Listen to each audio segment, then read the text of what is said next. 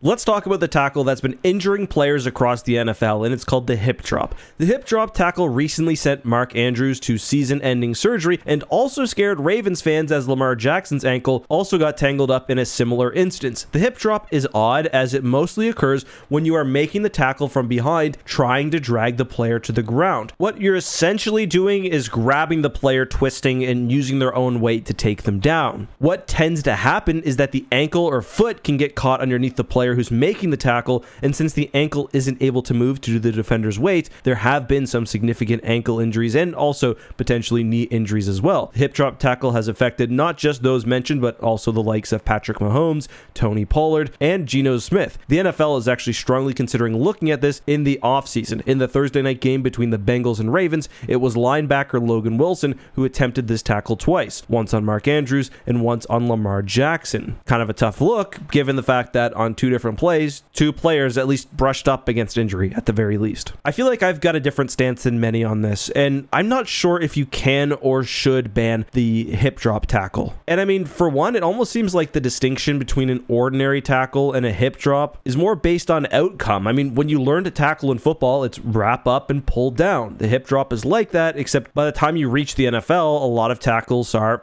force on force with the stronger man coming out. I understand why there's some frustration when players are doing the hip drop instead of an ordinary squared up tackle, but how else are you really supposed to take someone down and make a hit from behind? There are almost certain circumstances where you can't avoid injury in a sport so physical. I don't want to see people hurt, but defenders are already handicapped in their ability to hit players, and at some point, I honestly believe you need to have acceptable risk. Ultimately, this is the NFL. These are grown, powerful men. Tackling high has its risks too when it comes to injuries, and there are certain situations where you just need to take someone down from behind, and it's sort of the price of doing business when you're playing a sport like football. If we want to keep the sport as it is, I think eliminating hip drops just doesn't make sense. Now, you can have rules, I think, and this might already be covered by the NFL rules, where you obviously penalize players who look like they're attempting to injure, who are throwing their body weight on players who are down, but outside of that, I'm not sure. Let me know your thoughts, though, down below.